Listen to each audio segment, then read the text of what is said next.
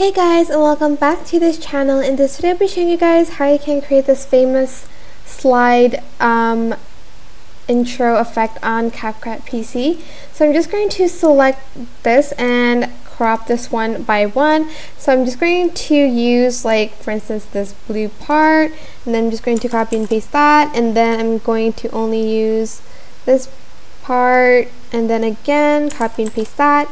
And then I'm also going to just need to use this part, like this color. And I'm just going to move it to the right and this one to the left. As you can see, it's a little bit bigger, like on the middle.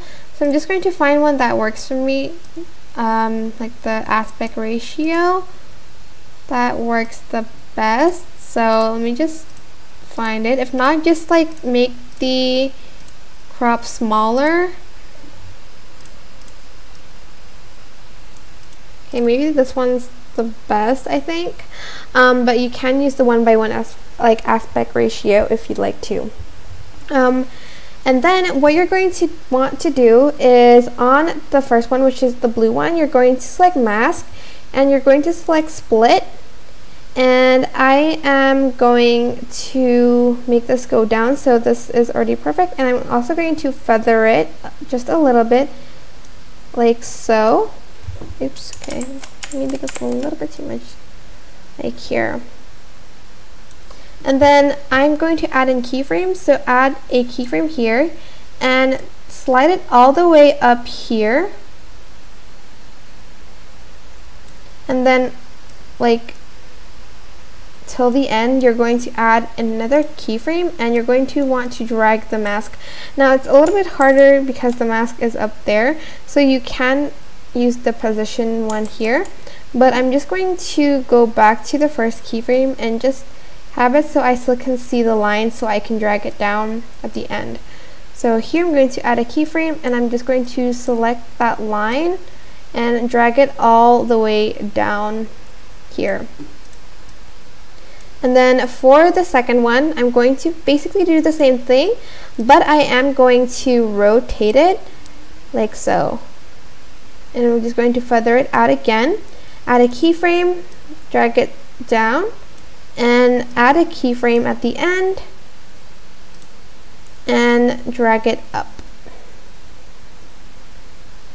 And you are going to do the same thing with the green one, but you're going to do the same thing with like the blue one. So split, feather it out, add a keyframe, move it all the way up, and at the end you are going to move it all the way down, like so. Now once you are done with these three, it is better if you put it all the way up, but I couldn't get the keyframe, like the mask. Okay, now you're going to get your character or your logo or whatever. I do have to crop this again because it is in like one picture. Wait, let me use the split. It's a little bit better. But you don't have to do this if your logos are separated. So just going to scale it down to around 50%.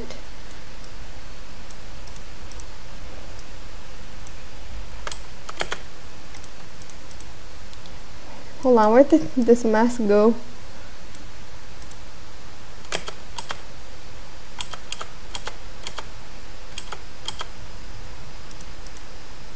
Okay, there you go.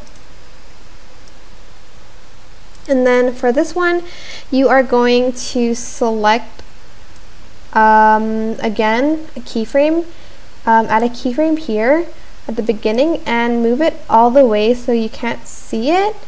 And then at the end you want to see it, so add a keyframe and drag it down. If you can't, just use the position. I think it's Y, or is it X?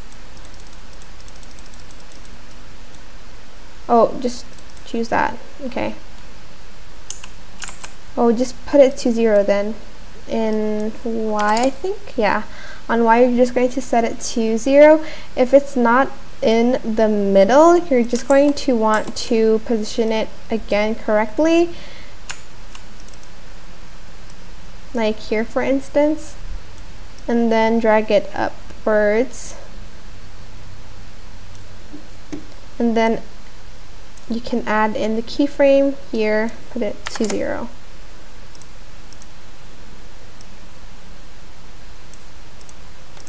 Let me just test it out. Okay, that looks good enough. And you're also going to add in a fade in animation, so go to animation and fade in.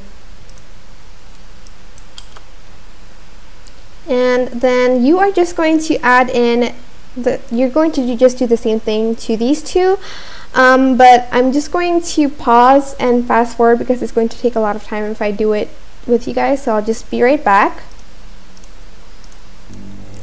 Okay, and I'm back with all three, and this is what it should look like at the end. I forgot to mention, don't forget your fade in duration is till the end of the video, but this is what it should look like at the end.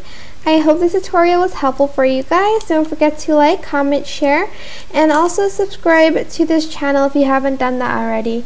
If you have any questions, just leave it in the comment section down below, and I will try my best to answer them all for you guys. If you found this video helpful, please click the thanks button above the description box down below. Thank you so much for watching. Bye!